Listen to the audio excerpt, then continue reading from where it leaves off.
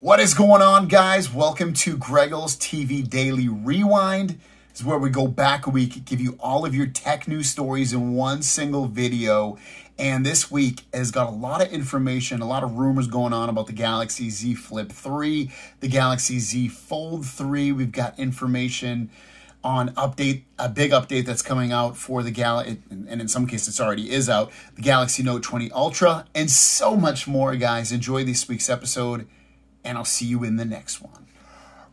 Let's get into the tech news. First story of the day, Galaxy Note 20 Ultra, which I don't have in my office right now, but it has a great camera, like a really, really nice camera. Probably, I don't know, one of the best, if not the best cameras on Android.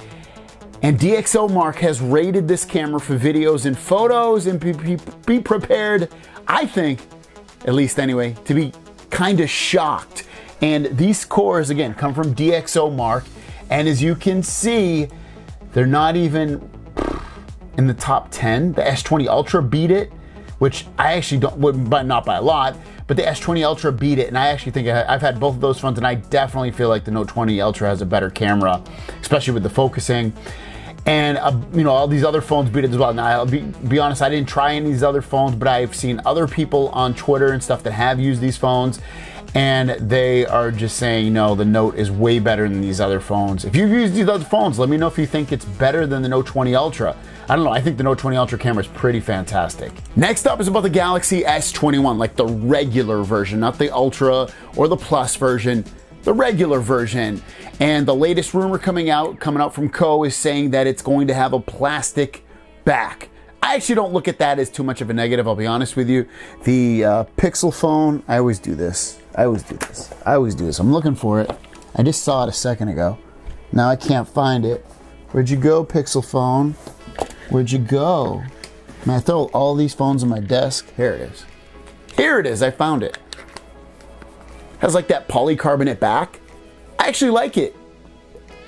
It's not heavy. It's not gonna crack if I break it. I don't mind it. So for me, an S21 having a plastic back, save money, less headache, I'm down for it. What about you guys? I know a lot of you probably won't end up buying the S21. You'll probably want the Ultra version, but still, what do you guys think about a plastic back on the S21? Let me know in the comments below. Also, speaking on the Galaxy S21 series of phones, what about under display camera? Meaning there would be like, you wouldn't see a camera on the screen at all. It would be underneath that display. Is that going to happen on the S21? Because there was rumors that, you know, you wouldn't see the camera up there on the phone. Is that going to happen? Miura QHD is reporting that S21 with no UDC, aka no under display camera. Is it the end of the world? No. Is it gonna, you know, make some people upset? Probably. But that's some of the information we're hearing about the S21 is it's not going to be this ultra flagship phone. It'll have some flagship specs, but then other specs will kind of be like mid-range. Maybe that's gonna be their mid-range type thing with their phones, is they won't have under display cameras, but the ultra flagship phones will. And speaking of under display cameras, the last rumor coming out is about the Galaxy Z Fold 3, and this comes from H. Wang, who says Samsung's first under-display camera adopted smartphone is expected to be the Galaxy Z Fold 3, not the Galaxy S21 like we just spoke about. And what that is all about, again, is going to be the fact that you wouldn't see that huge camera on the Z Fold. And this potentially, and rumor is that flagship phones for Samsung from here on out, for the foreseeable future, will be their foldable phones. They're not going to be their candy bar phones. Candy bar phones, like I said, will have some flagship specs. Some of the specs won't be. They're going to reserve the full flagship specs for these phones. And that's absolutely fine with me, because now it's hard to go from this back to a regular candy bar phone. I'm so used to this phone at this point. I haven't even had a case on this phone the whole time I've had it. And knock on wood, I haven't dropped it, at least in a bad area in terms of like the ground, like cement or something. I don't think I have any scratches. I don't see any. So I'm super safe with it, and I love it. It's an awesome phone. It's so much fun. I don't know anybody that doesn't really love this phone. Let's get into the tech news. First story of the day is about the Galaxy Z Fold 2. And if you have insurance through Samsung, which costs $11.99 per month, and you break your phone and you send it in for repair, be prepared to not get it back, or maybe even a replacement, for quite a long time. This tweet comes from Max Weinbach, who I followed a little bit on his journey of his broken Galaxy Z Fold, and this is his latest 7 hours ago, saying my Fold 2 repair has now been delayed since Samsung doesn't have back panels for the Fold 2 in their repair center. How many months until I get my phone back? This is bad. This is the way I feel. If you have an insurance policy and you break your phone and you send it off to the manufacturer and the manufacturer doesn't have the parts and they won't for, I would say, at least a week, maybe 2 weeks, Samsung should be sending him a new or refurbished phone at this point. He should not have to wait to get his phone fixed because they don't have the part in place. They should be sending him a phone, and then when his phone can be fixed, then send that out to somebody else or resell it or whatever they want to do with it. He should not have to wait. That's not his problem that Samsung offers an insurance policy and they don't give him a new phone or some replacement phone at this point. He should not have to wait longer than, like I said, I would say a week at the most. Shame on Samsung. Samsung's doing a lot of crappy things lately in my book. This is one of them, with the repairs on at least the Z Fold anyway. They didn't even, when he originally sent the phone in for repair, he couldn't even get it submitted because they didn't have it in the system. That's BS. That's bad. The other thing is, I did a video on this today, is their cases. It's in my other room, so I can't grab it. The case that I bought from Samsung, it's like $60 case. It should be like 20 bucks. It's a piece of crap. Don't buy it. Yeah, next story. As you can see from the update, Samsung One UI 3.0 Android 11 public beta is available right now if you live in Korea. So you sign up through the Samsung Members app. It's not available everywhere. At the time of making this video, it's only available, again, in South Korea for the S20 phones. Not S20 Fan Edition, only the S20 series of phones, except, again, the S20 Fan Edition. Note 20 should probably come out in the next couple weeks over there, and then after that you should see the rollout across the world. The other thing is, if you're a developer and you're on that beta, you can actually, and this is, I guess, is even in America, you can actually get the beta edition that, you know, more updated, the one that's out in South Korea. You can get that here in America. I saw a little post on Reddit. The update for is 846 megs, and reading through it, it sounds like it's more smooth. Things run a little bit better. There's still some bugs, but ultimately, if you're a developer, you can get the regular beta now as well. Next up, Apple is going to officially create 5G on October 13th. At least that's what they're gonna tell you. They're gonna say, we created 5G, 5G's out for our phones right now. Whatever, they're gonna create something that's been out everywhere else, meaning their new iPhones are gonna have 5G. They're gonna announce some of these new iPhones on, maybe all of them anyway, October 13th, 10 a.m. You can see high speed. What does that mean? Obviously means 5G. Please join us for a special Apple event from Apple Park. Watch it online at apple.com. Again, October 13th, 10 a.m. So just a week away from today, you'll be able to watch their unveiling of their new iPhone 12s. And the last story of the day, flip phones, the Z Flip to be precise. The new generation of this, the third generation, the second generation, whatever you want to call it, they've had a Z Flip, they've had a Z Flip 5G, maybe the next one will just be called Z Flip 2 or Z Flip 3, whatever they end up calling it. We've got a little bit more information on it. These couple tweets, the first one's from Chun saying smaller punch hole, Snapdragon 875 inside. So if you want the best processor from Android, the Snapdragon 875 will be inside of it. The other one comes from DJ Co, or not DJ Co, I should say. It says, mark this confirmed. Z Flip will have a Snapdragon 875, and then the punch hole will be similar in size to the Samsung Galaxy S20 Fan Edition. So there you guys go. A couple things to know, at least rumor-wise, about the Z Flip. Let's get into the tech news. First story of the day is about the Microsoft Surface Duo. If you watch my channel, you know that I've returned this back to Microsoft. It was too buggy for me, and I just fell in love too much with the Galaxy Z Fold. And one of the things I wanted is I knew they could be fixed, but it needed an update. That update looks like it has rolled out at this point. And one of my buddies even has gotten the update, and he had some thoughts already on it. Jimmy is promo. He put on a tweet talking about the update, and it's not even that large of an update, surprisingly. It's only 113 megs.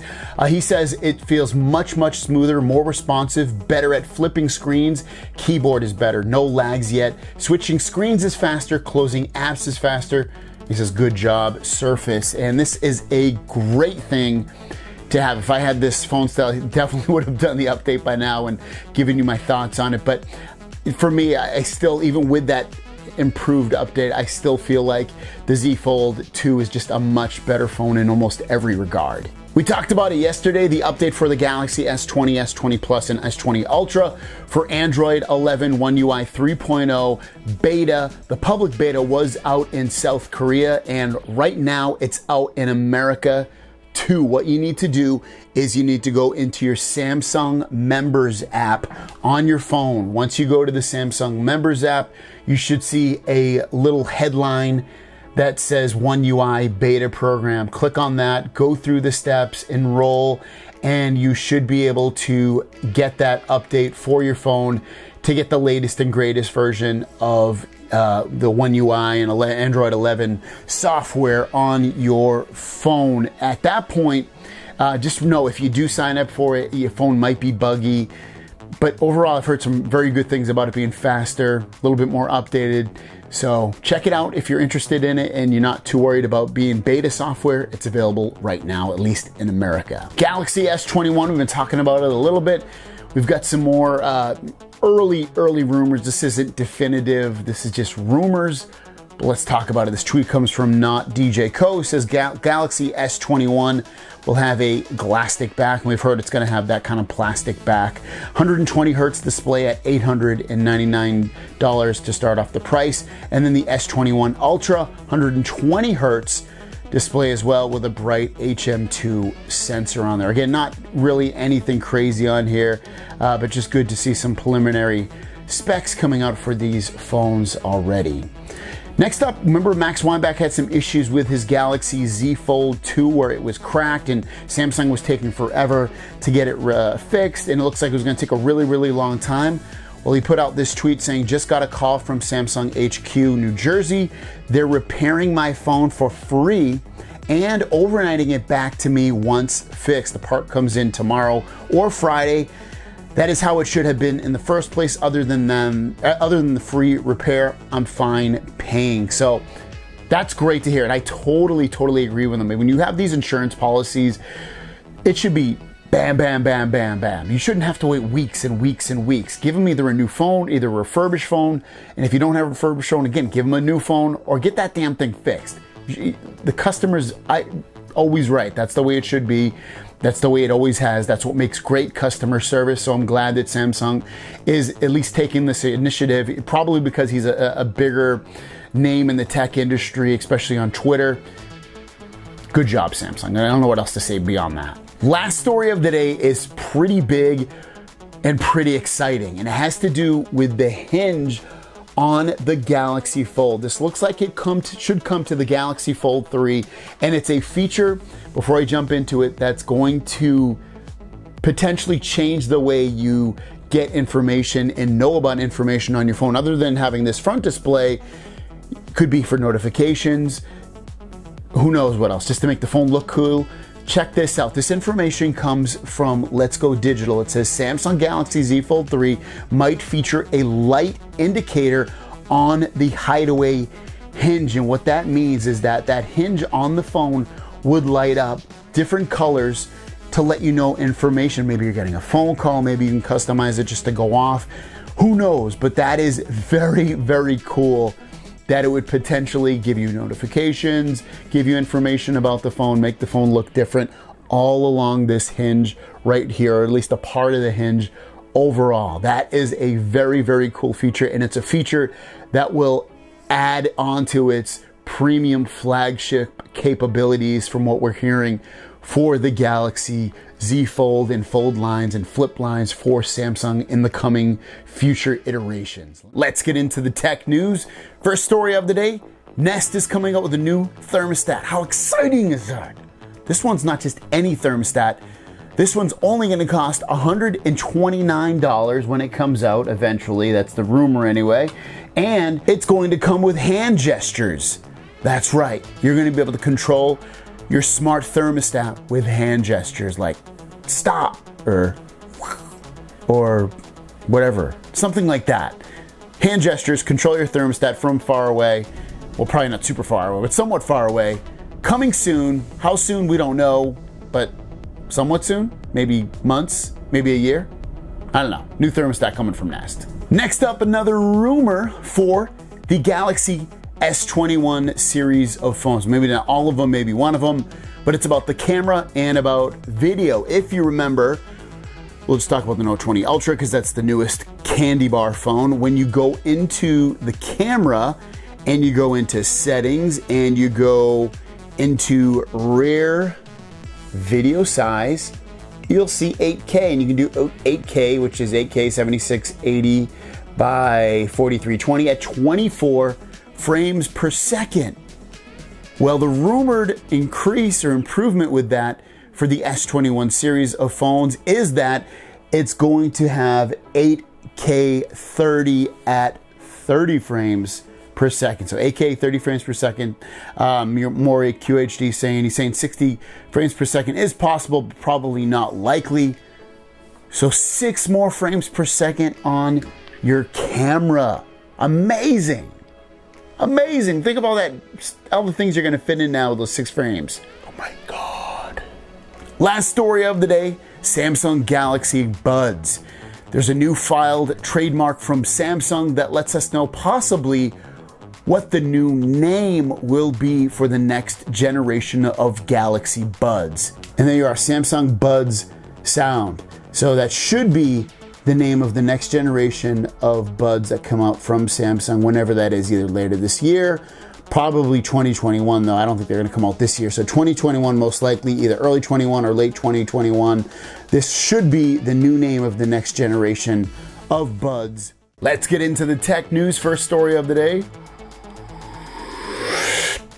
Galaxy Note 20, Note 20 Ultra. There's a new update rolling out. There is an October update rolling out. You might have already got it, or it's gonna hit your phone soon, but there's an additional update rolling out as well that does some cool stuff. And that update, once it rolls out to your phone, is about a 255 meg update. And what it's going to do is going to include battery life improvements. So better battery life with this update, and it also improves the stability of the camera and dark mode feature. These are some good updates in here, not specifically exactly what about the battery has been fixed or how they made it last longer or the camera improvements or anything like that, but those are 2 areas I think a lot of people always want improvements are. One being battery, because you want your phone to last longer and longer and longer, and that's definitely a welcome addition. And then better camera, or just more stable camera performance. So why wouldn't you want that? So that should be rolling out soon. You might already have gotten this update as well. You might have both updates at this point, but eventually you will get this update if you don't have it by now. And the last story of the day, all about, it's in the other room, damn, my favorite phone, the Galaxy Z Fold 2. I love it so much that it's not with me right now.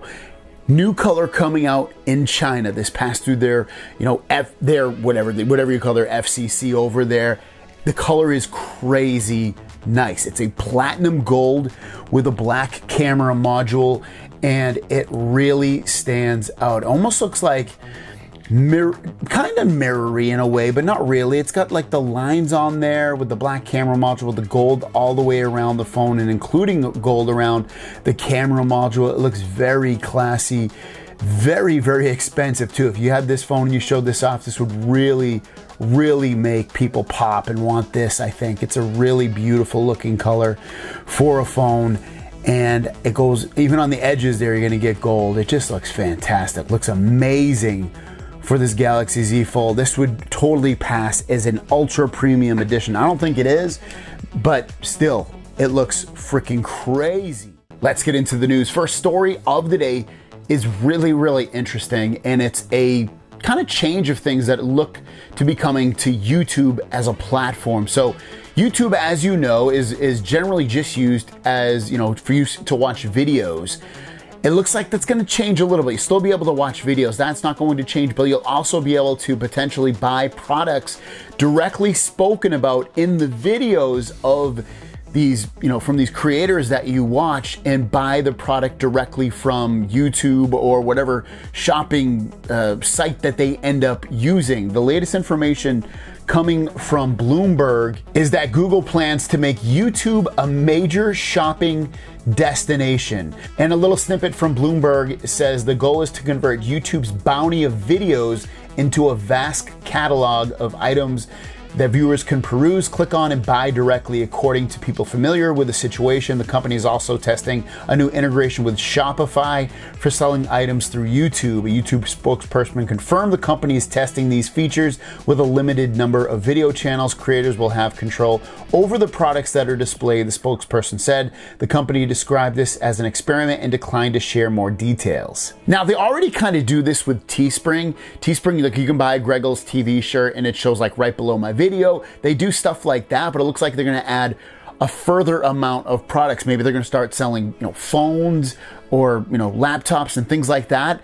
I mean, this isn't the way I look at it. It's not a bad thing. It just makes shopping a little bit more easy, a little bit more competitive. A lot of people already and only shop on Amazon or say Best Buy. This would allow you to buy products, and see them right below the video instead of you having to find a link in the description or something like that. So for me, I'm all for it as long as it doesn't bother the overall viewing experience for the viewer. And the last story of the day, Galaxy Z Fold 3. We're on the 2 right now, and as you know, I've spoken about this before. There's 2 displays. There's one right here, which it's off, and then you've got one, which my lights just changed right here. Let me switch my lights back to Starlight. And so you have multiple, screens on here. And then there's also a rumor going on that the Z Fold 3 will have this LED display that lights up different colors. It's not going to necessarily be a display that has words or anything, or it's just going to change colors, and it would come with the Z Fold 3. And that's really what we're talking about still, but we have a little bit more of a diagram of what this potentially could look like coming from Let's Go Digital. And you can see it's going to be just like a little strip. Doesn't look like it's going to completely cover that hinge. It's just going to be a little strip along the hinge, and it would be a light indicator that gives you the ability to, again, know probably more notification information when the phone is closed up, because when it's opened, you can't necessarily see that hinge because, again, it's blocked by the rest of the phone's hardware. But this is a cool idea and would theoretically give it a third display and also make the display a little bit more complex to create. And it's already a fairly complex product to make right now, obviously, with the hinge and the multiple displays, and it's great. So I'm all for it though, as long as it, again, doesn't mess up the experience of the phone and only enhances it. Let's get into the tech news. We've only got one story today. It's about the Galaxy S21.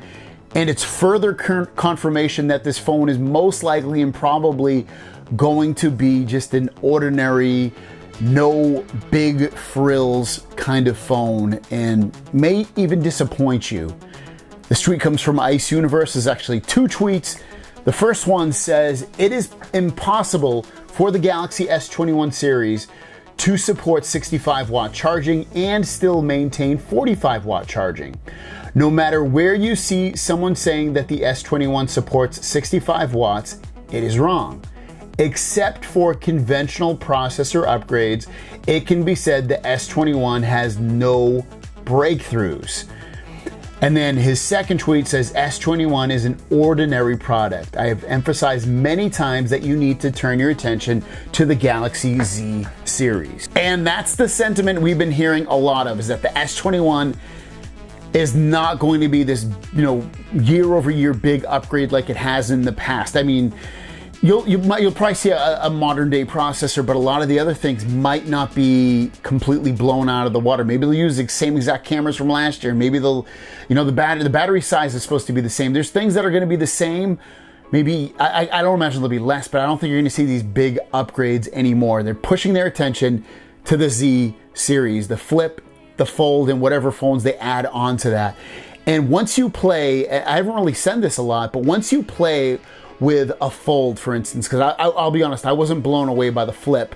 When you play with a Z Fold 2 and you use it for more than a week or two and you go back to a traditional phone like this, you're going to be bored of this kind of phone.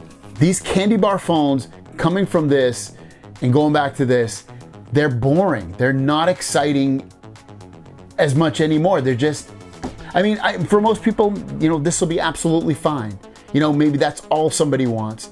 But once you go to this and then you go to this, it just feels boring. It feels like you're taking a step back. This feels like the past. It is the past.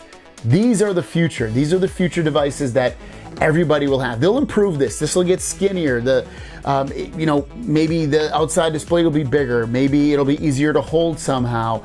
This will get better over time, without a doubt, in terms of form factor and usage. It just will. It's so, I really don't think I will ever be able to go back to a traditional phone again. I just don't see it ever happening. This is the past. The future's here. The future's now.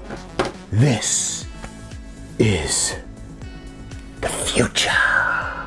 Thanks for watching. Don't forget to subscribe. New videos every single day. My question out to you guys is, what do you think the future of smartphones? Do you think it's these foldable flip, you know, phones, or do you think it's something else? Let me know in the comments down below, and I don't know, just let me know what you guys think. Thanks for watching.